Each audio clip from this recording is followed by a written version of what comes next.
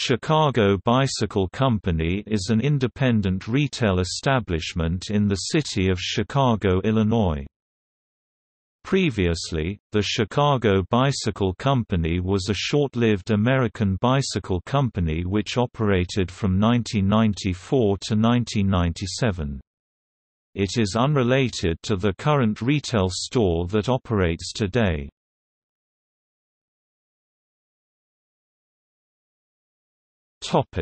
History.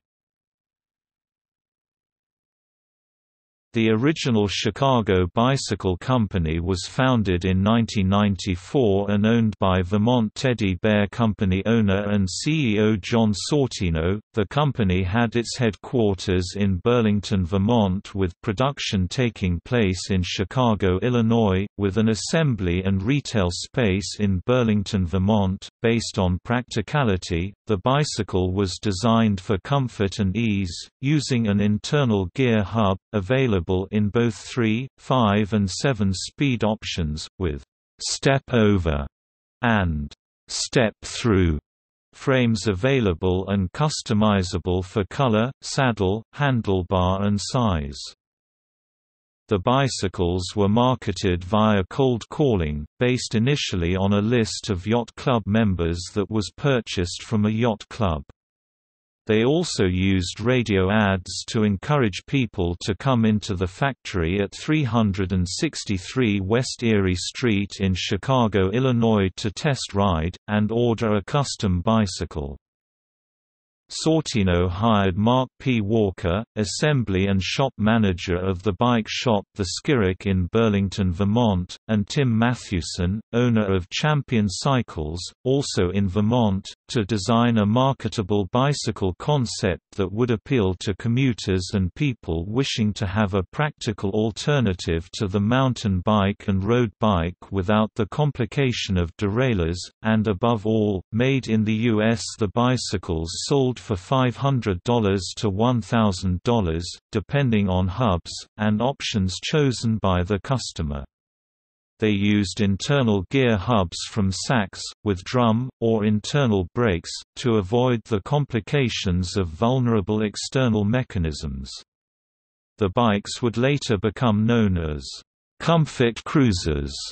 And though CBC was unsuccessful in marketing, famed bicycle maker and MTB pioneer, Joe Breeze later produced his own straight-tubed version.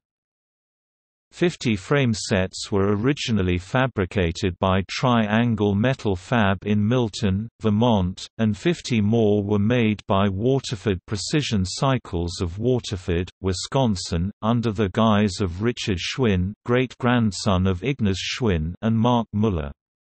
After that, the CBC built their own in a factory on 363 W. Erie in Chicago, Illinois. On the first floor, there was a retail space with representative bicycles, and an indoor track that surrounded the spacious retail floor. The actual factory was on the floor above, and was equipped with lathes, mill, welding stations, and powdercoat booth. A bicycle could be custom-built to order inside of a week in most instances.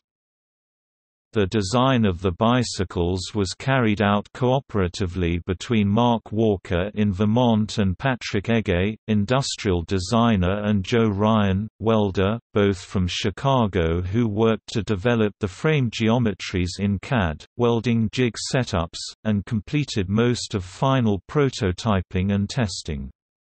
Joe Ryan also served as the shop foreman and oversaw fabrication at the facility in Chicago, including milling operations, welding, and powder coating. Vincent Delfini, a bicycle technician also from Chicago, oversaw the assembly of the bicycles in the Chicago plant. Approximately only 100 or so were made at the factory before the company went out of business in 1997. The framesets were made from True Temper 4130 CRMO steel with Reynolds 531 chainstays, and CBC's own CRMO fork. The frames were powder-coated to any color to order, or to any of the several predetermined models. CBC offered SACs 3, 5, and 7-speed hubs, with Sun M25 rims. A selection of handlebars, saddles, mudguards, racks, were added per customer's specs. The headbadge was made in Middlebury, Vermont by Danforth Pewterers, by Lost Wax Casting Method. These badges cost $10 each to produce, and were hand-fitted to every frame. Models include the Shoreline Cruiser, City Attack Cruiser, Silver Shadow, and the Wonder Bike. The bicycle shown in 3 of the photos was one of 5, 22 inches frames made for the Burlington Police Department, with the SACs 7-speed alloy front and rear hubs with dual drum brakes. The Chicago bicycle was unfortunately ahead of its time, as many people were unwilling to spend more than $200 for what was perceived as a beach cruiser. The Chicago bicycle was much more than that, intended to become a long-lasting reliable quality tool to be used to get someone to work, or go for a nice ride on weekends on a virtually maintenance-free bicycle. In 1998, Stephen Marmon took over as chairman and CEO at the request of the investors. At that point, the company was suffering substantial losses. "I shut down all production within days of becoming CEO," says Marmon. Although he still felt that an expensive cruiser could be a viable business proposition, Marmon says the built-to-order model did not work. "The cost of production was too high." He notes that, coupled with the low number of bikes the company produced, made profitability virtually impossible. CBC was renamed the U.S. Bicycle Corp, and Marmon says he is working with investors to turn the company into a roll-up.